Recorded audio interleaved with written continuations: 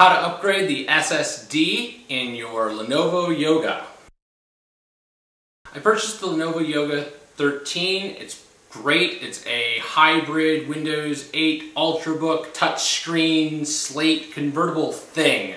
There's a review on it. I'll link to it somewhere over here. However, by default it comes with a 128 gig SSD, which isn't really big enough. So I wanted to upgrade to a bigger one. Now, the Yoga uses one of the 1.8 inch SSDs, and those are awfully small, and you can't get the really large size SSDs in that. You're limited to 256. However, the Yoga has spots for 2 SSDs, but they're a little tricky to get to. So I'm going to keep the original 128, and I'm going to upgrade to a second 256, and probably when the 512s come out, then I'll upgrade again and I'll replace the 128 with a 512. But there's a couple of interesting things to note. One, in order to get this off, you're going to have to use a Torx on the back to do all of the screws, and you're going to have to pop off the keyboard and remove any of the screws that go through the metal faceplate. You don't have to remove all of the screws that are available there, but most of them. Then there's a couple of catches that will in fact hold it in place. But an interesting thing is that to aid in putting this together, there's strong magnets at the corners, and that's what holds them in. And the second SSD location is located over here, and I'll do a zoom in here in just a second so you can see it. Okay, we're now zoomed in, and as you can see, there's cables that keep this part attached, and rather than detach them, I'm just going to move the back most of the way out of the way. Then the SSD just slides into place, clips in, and then it goes down. And we're going to use one of the screws that we stole from taking apart the case and use it to put it back in. And rather than try and shoot this in a nice view of the camera, I'm just going to tell you that the screw goes there, and then you're done. That's all there is to it. I'm using just an optical screwdriver to do the screws, but you have to do all of the ones that go through this bit of metal. And you don't really need to cinch them down super tight. From the factory they come pretty tight, but they're just being paranoid. And because I stole one of the screws from the set to hold the SSD, I'm going to leave one. I'm going to have one screw missing, and I've kind of decided that it's going to be this screw over here that doesn't look like it does anything. And we'll hope I'm not sad about that decision later. And the last step is re-putting the keyboard cable back in place.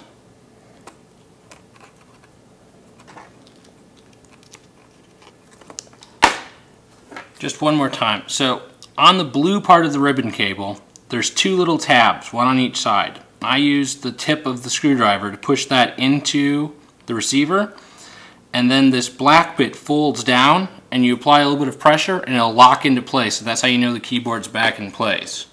And then over here are these little clips, and you need to make sure that all of the clips catch when you put the keyboard back in place.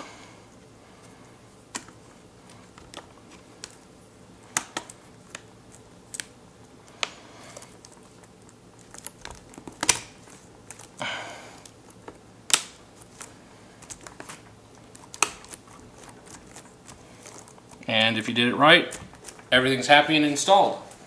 Okay, so when you go into your control panel and then select computer management and then click on disk management over here, it'll pop up and it'll say you must initialize this disk before the logical disk manager can access it.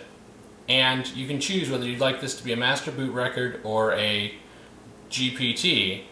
And probably GPT is going to work for you because it's unlikely you're ever going to install this particular device in anything other than this laptop, so you probably don't need it to be backwards compatible with previous versions of Windows, but you may want to choose MBR if you're dual booting to Linux or something like that. But I'm going to choose GPT. Now I have a 238 gig unallocated partition, which I can just say I'd like a new simple volume, and I can say how big I'd like it to be, and I'm actually going to leave 4 gigs off because I like to have 4 gigs available for other things. So I'm going to change that to a 0. Poof, and it'll assign it a drive letter, or we could mount it in an empty folder. You may want to make this your documents folder or whatever, but for now I'm just going to assign it to the drive letter E. And NTFS is fine. exFAT is good if you're going to dual boot this into Linux or something along those lines. The default allocation size should be fine unless you're working with very large files or very small files. And quick format should be fine. And I actually like this enable file and folder compression. It breaks compatibility with Linux, but since you only get 256 gigs and a lot of things compress pretty well, and because this is such a fast drive because it works off of no moving parts, the compression actually works very well. Now it puts a little bit of CPU load on when you're accessing files, but for the most part you're going to store a lot more stuff, as long as those things are not pictures or video that don't compress very well. If it's uncompressed video, you get quite a bit of compression. If it's text files, databases, those kinds of things, the folder compression can add up pretty quickly.